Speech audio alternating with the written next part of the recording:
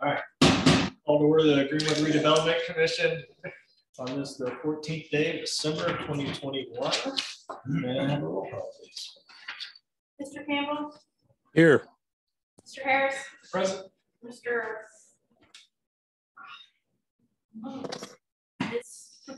Hoover? Here. Mr. Moan? Here. Mr. Thomas? Present. And non-voting advisor, Mr. Alexander. For the record, Mr. Campbell is attending with us virtually today. Is there a motion to approve our minutes from our November meeting? I'll motion that. Second by Mr. Harris, second by Mr. Hoover. Any discussion, additions, deletions? Roll call, please. Mr. Harris? Hey. Hopper? Aye. Mr. Hoover? Aye. Mr. Moan? Aye. Mr. Campbell? Aye. All right, minutes are approved 5-0. New business, consideration of PSA with Hanson Engineering.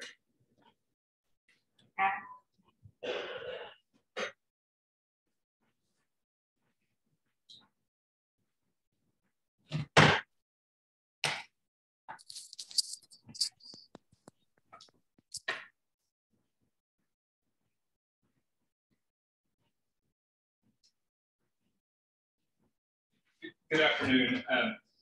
Here tonight to present a scope of services for Hanson Engineering to pursue land release process with the FAA with regards to approximately 3.2 acres located on the north end of the Greenwood Municipal Airport. This location is within the Airport Parkway allocation area, and there's preliminary conversations about reuse of this land now since the old original terminal, some of the original open hangars have been demolished.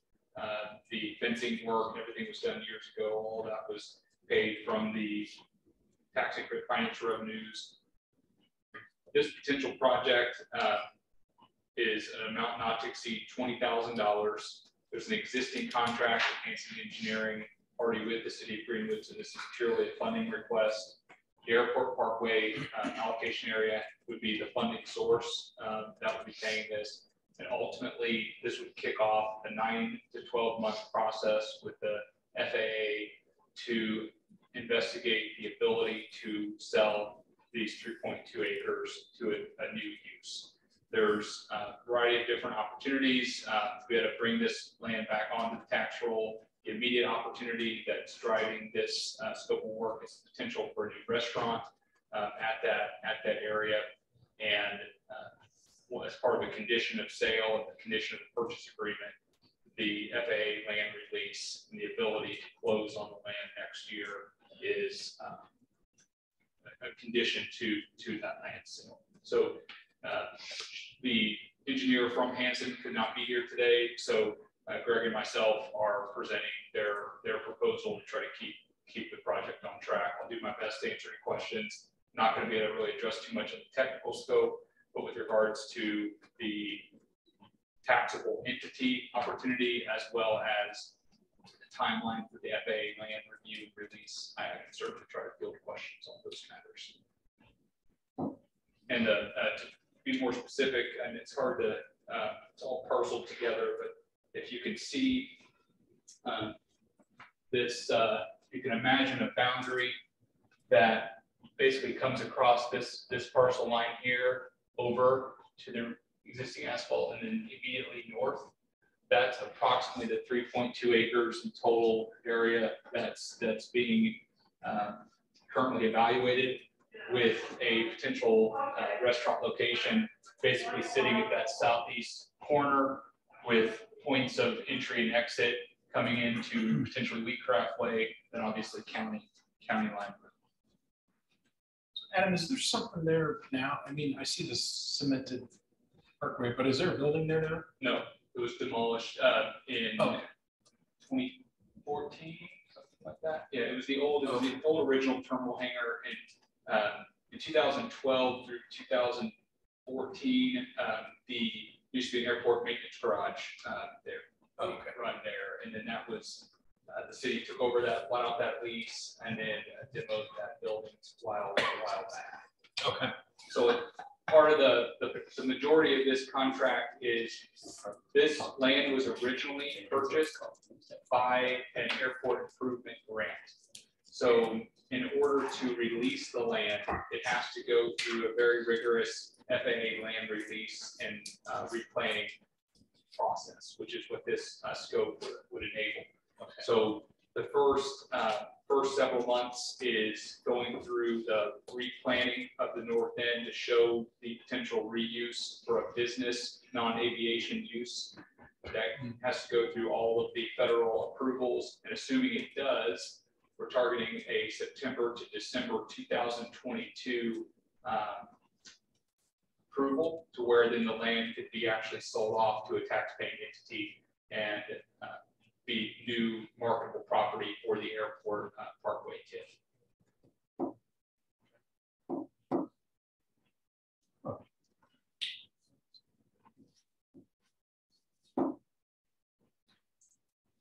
So I have an aunt and uncle that live in Castle Rock, Colorado. So next time I'm out there, I'll have to stop in and come see what this place is about. Probably share out a there few before we get concepts. ours built. So This will be the third location in the country, and I shared a few of the concept elevations in the status report. And it's a local developer that has had success in other projects. This is a in-house proprietary brand for them, and there was a lot of just in conversations with them with some of the other projects they're building on Emerson. There were just a lot of crossovers to having a kitchen locally, et cetera. So we expect to have a purchase agreement executed by the end of this month, if not early next, and with the many conditions, but one of which is the ability to take title to the land. Well, I'll move for approval of the PSA with Hampton Engineering, the amount not to exceed 20,000. second. Mr. Moan, further discussion for the question. Roll call. Mr. Hopper. Aye. Mr. Hoover. Aye. Mr. Moan. Aye. Mr. Harris. Aye. Mr. Campbell. Aye. Motion is approved 5-0. Thank you. Capital project report 523 South Madison Avenue project, consideration of contract for services with NASB. Yes, this is consideration work for subgrade, which is building up with essentially pack and gravel and dirt for paths connecting the field house site double with sidewalks to the rest of that development at 523, as well as to the north to the projects that have previously been completed. And the total on this was $49,280 to build these walks.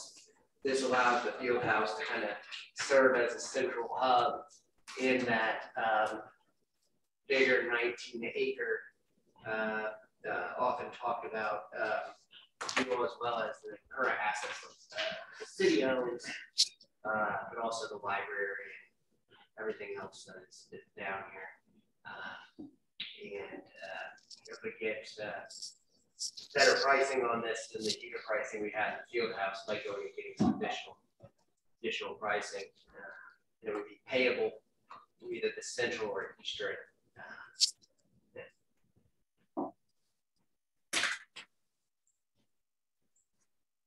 Questions for Kevin? Yeah, am I correct that this bid was obtained following the public works statute? Yes. Requirements? Thank you. And we asked for more than 3 people, a lot more than 3 people. Don't respond. Thank you. I'm overall begging in this. Is there a motion to approve? I'll motion. Mr. Harris. Second. Second by Mr. Hoover. Any discussion from commission members? Hearing none, roll call, please. Mr. Hoover. Aye. Mr. Moan. Aye. Mr. Campbell. Aye. Mr. Harris. Aye. Mr. Hopper. Aye. Motion is approved 5-0.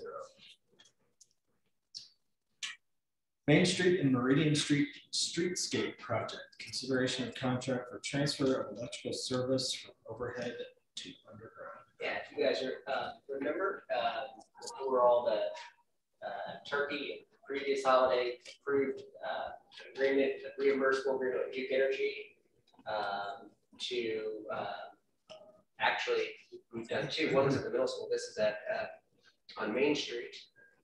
And one thing we found as we've gone down with getting them to basically move or put underground their lines is that our traffic signal that we put in a few years ago is just like everything currently is fed above ground. Thankfully, during the Old City Park project, we had to get some power up a lot on Meridian, and there's actually, you can kind of see a conduit there. So they'll be able to tie that box in before the work happens. So we'll still have traffic control when some of the overhead lines go away or are removed. And then there'll be another less wire at that intersection that will be moved. So this is from Midwestern Electric, who does a lot of electrical work in the area. They'll come out $4,550 and set it up to connect to the conduit that's stuck a little ways away and coordinate with Duke to remove the existing service. And one other thing on this is that they have to provide traffic control lights, which I know.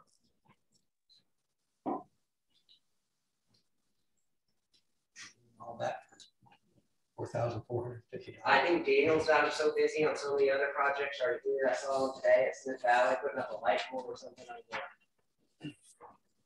So, now they are a pretty big electric concern in this area. So.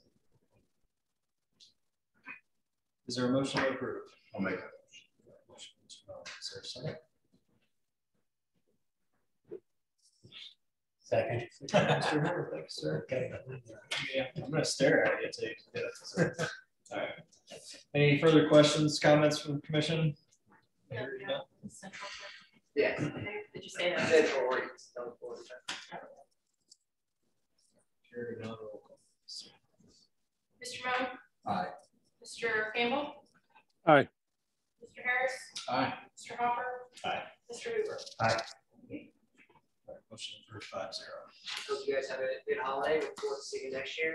I voted for Mr. Harris in the store in Town Greenwood, Christmas lights, residential edition. So you all should too if it's still up. I don't know if today was the last day. He comes to work, both painting and decorating. We get paid well. What's the competition like? Is it pretty stiff out There there? are Are some you- good pictures. People are clearly inspired by that case movie. They think it's good. Duly noted. Thanks, Kevin. Merry Christmas. Yep. Merry Christmas. All right, financial report.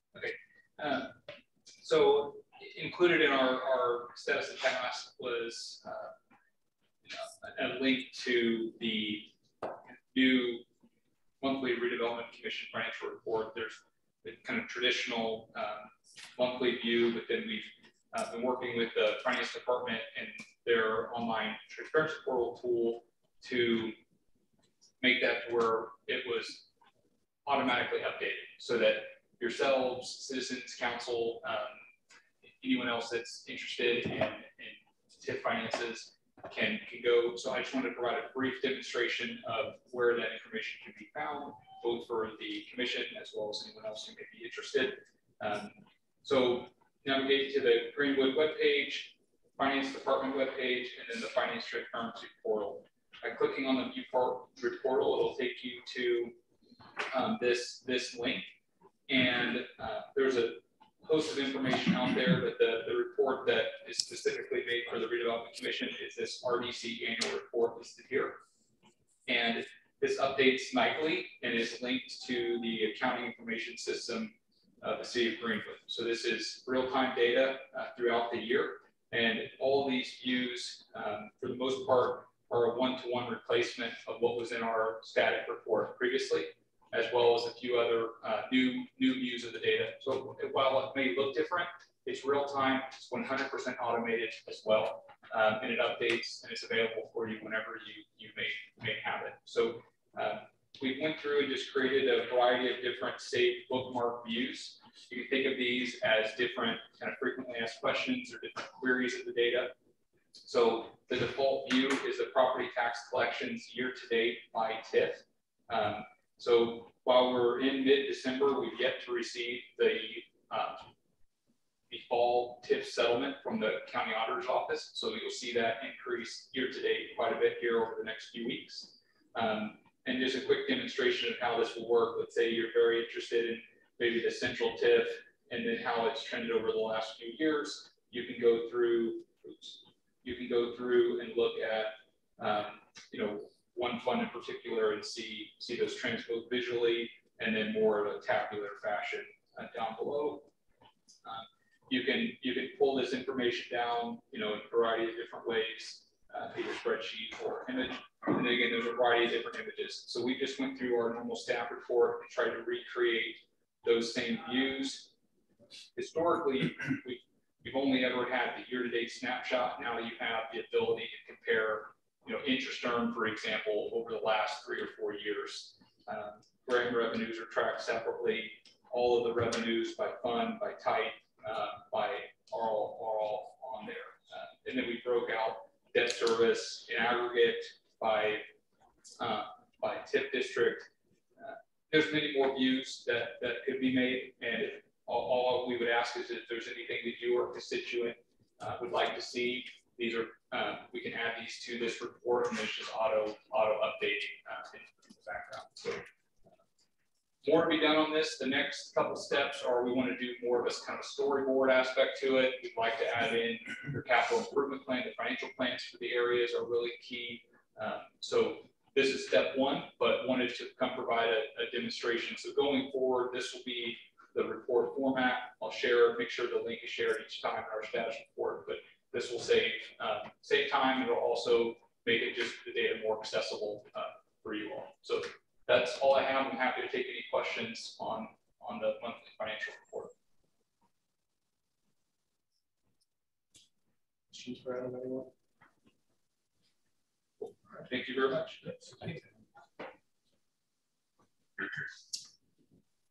From the Corporation Council. Nothing further. All right. Mr. Watson. Nothing further. That's right. Mr. Johnston. Don't be live. I was worried when you were in the second row. I didn't say anything. I don't want to give him a complex.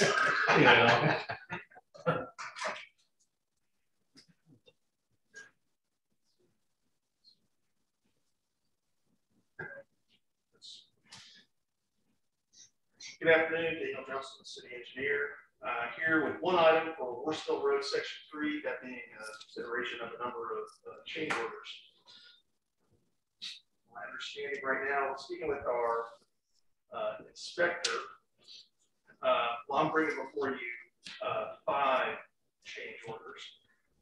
There are approximately 15 or 16 overall change orders on the project. A lot of them are just kind of wrapping up or going through the documentation process for a lot of these. Some of them are going to be, or the majority of them are financially related. Only a handful are time related. I'm going to find out what that ballpark number is for all of them in terms of the financial side, but for these 5, that's what I have for you. So, quick little step, a refresher. So the project bid in November of 2019, just a little over $9.2 million was the winning low bid at Reef Brown as a contractor. And they've been working since then and just opened the traffic a couple of weeks ago, right before Thanksgiving. So 5 of the change orders that we're working on here, and these are all all 5 of these are cost adjustments. None of these are time adjustments. I guess a quick overview there. The overall amount for all 5 of these is just a little bit over $105,000. And hopefully you can read the font there on the screen. The number 2, decorative lighting and pedestrian lighting, a little over 60,000. If you want, I can just kind of overview, and if you have questions about specific ones, I'm prepared to talk about those in detail if you'd like. Subgrade treatment, 12,000. Temporary pavement markings, 1,600.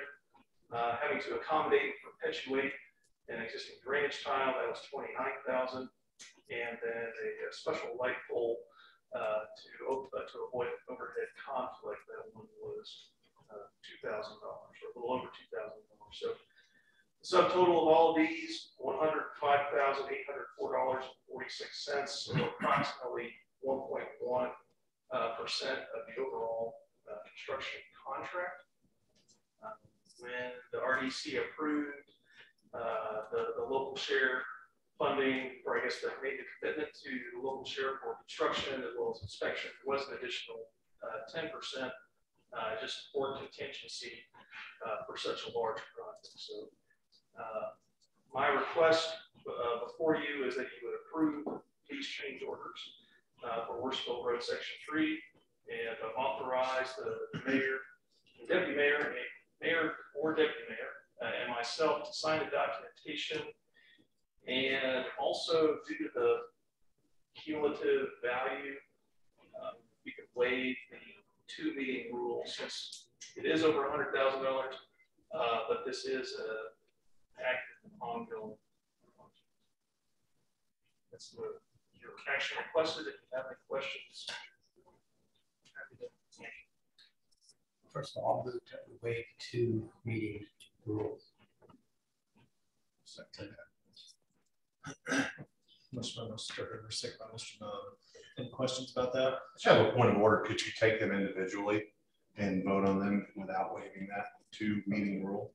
But even at the same time, this is within the original budget, right? Right. That we originally approved. Yeah. Yes, I mean, still so within it's that. I personally don't think that it requires a waiver. Yeah, I would think so. If you want to, belt and suspenders, all that, that's fine. It's easier if you just go on the motion. Sure. Take a quick roll call just so we have it on record. That'll be fine. Mr. Campbell, Aye. Mr. Harris, Aye. Mr. Hopper, Aye. Mr. Hoover, Aye. Mr. Moe. All right. So out of an abundance of caution, it is 5-0. All right.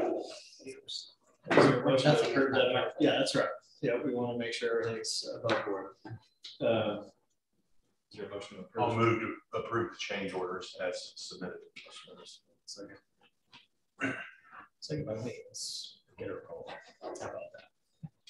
Any other questions for Daniel? What's the other 11, 10 or 11? We know what those are going to be yet. I don't have that list, but I can get that information. Well, economically, we're all okay still, probably.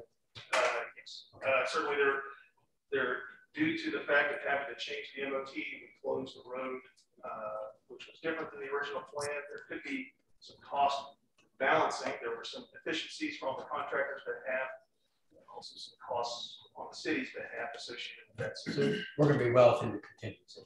Yes. Okay. Okay. Any further questions? Hearing none, roll call. Mr. Harris. Aye. Mr. Hopper. Aye. Mr. Hoover. Aye. Mr. Moe. Aye. Mr. Campbell. Aye. Motion is approved 5-0. Thank you. Thanks, Dan. Thank you. Anything from the mayor's office? I don't believe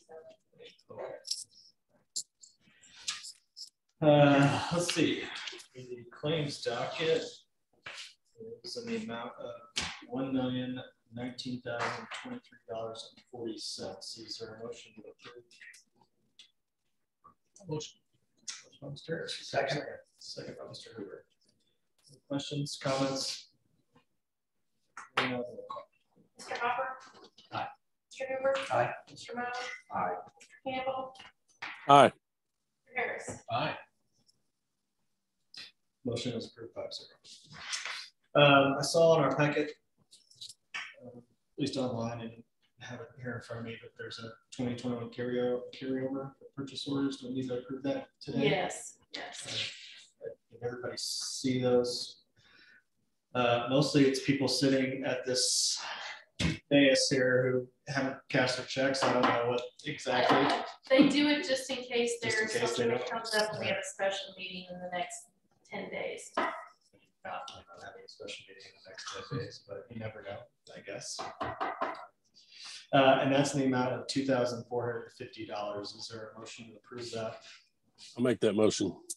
Mr. Campbell, is there a second? Second. Second by Mr. Moe.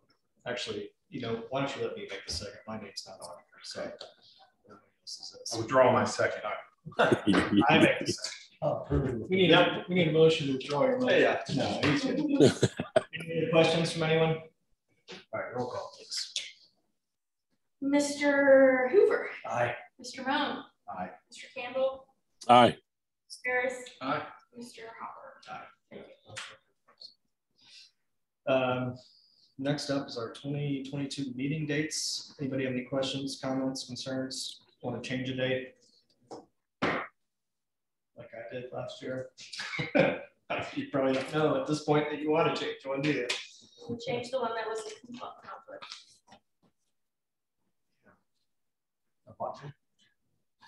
Which one was that? Was the November meeting, it was falling on Oh, yeah. Thursday. All right. So now it's the third Tuesday. So, Yes.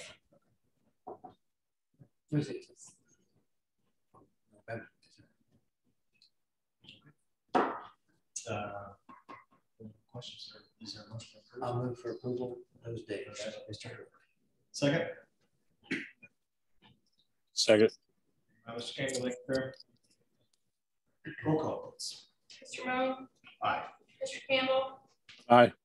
Mr. Harris. Aye. Mr. Hopper. Aye. Mr. Hoover. Aye. It's approved 5-0. All right, next up, we have an appointment to the Greenwood Community Development Corporation. I think what the email said is our current appointee would like to continue on in that. Correct. Yeah. I'm fine with that if everybody else is. Thanks. Second. All right. Yep. My motion, Mr. Second, or second by Mr. Hoover. Any other questions, comments, concerns from anyone? Roll call, please. Mr. Campbell. Aye. Mr. Harris. Aye. Mr. Hopper.